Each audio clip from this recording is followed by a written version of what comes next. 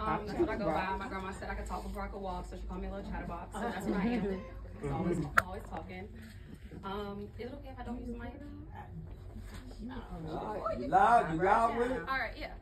Can y'all hear me in the back? Yes. Okay, so I wrote this poem in like 8th grade.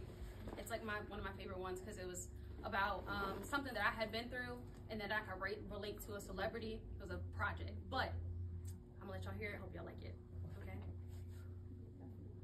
Why you wanna fly, blackbird? You ain't ever gonna fly. Why you wanna fly, blackbird? You ain't ever gonna fly.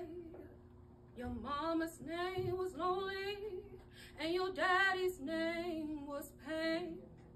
And because of you, I was trapped inside myself. Couldn't say nothing to someone who I knew could help. All this was a seat and hurt, and because it was you, it made it worse. I still love you like I do, but what you did to me is on my mind. Felt like you took the innocence right on my hands like a crime. Now I'm looking at God like this all in your plans, I understand. But now my cards been dealt ain't the best cards, but the game has already started. Can't have a blank look or to think I'm retarded.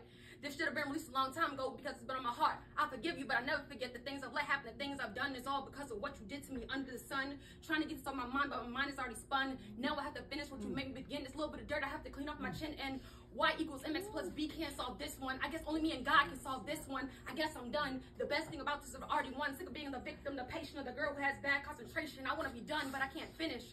This is why this is my first chapter, and sometimes my stories don't always have a happy ever after. So why you wanna fly, blackbird?